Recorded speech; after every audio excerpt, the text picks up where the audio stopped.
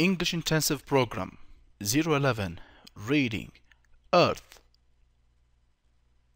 We all call the Earth home, but did you ever think about what our home is actually made of? The planet is approximately 4,000 miles from surface to center. But what makes up those miles of Earth? First, let's start with the part of the Earth that we live on, the outermost layer called the crust. It is made up of loose material like rocks, soil, and seabed. The crust is about 5 miles deep beneath the oceans and about 25 miles thick below the continents. Beyond the crust is the mantle. The mantle extends approximately 1,800 miles deep into the earth. It makes up about 85% of the total weight of the Earth's mass. The mantle also has layers. The first 50 miles are hard rock. The next 150 miles are superheated molten rock that is so hot it can flow under pressure like tar.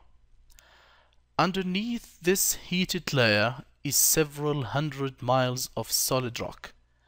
Think of the mantle like a peanut butter sandwich. You have the two pieces of bread and the peanut butter between them. In the mantle, we have two layers of solid rock with heated flowing rock between them. Next is the outer core. This is about 3,000 miles beneath the Earth's surface. The outer core consists of superheated liquid molten lava.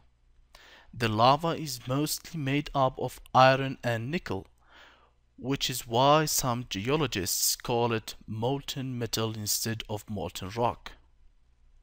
The outer core creates the Earth's magnetic field. The final layer is the inner core, which is 900 miles deep. Scientists believe the inner core is a solid ball of iron and other minerals.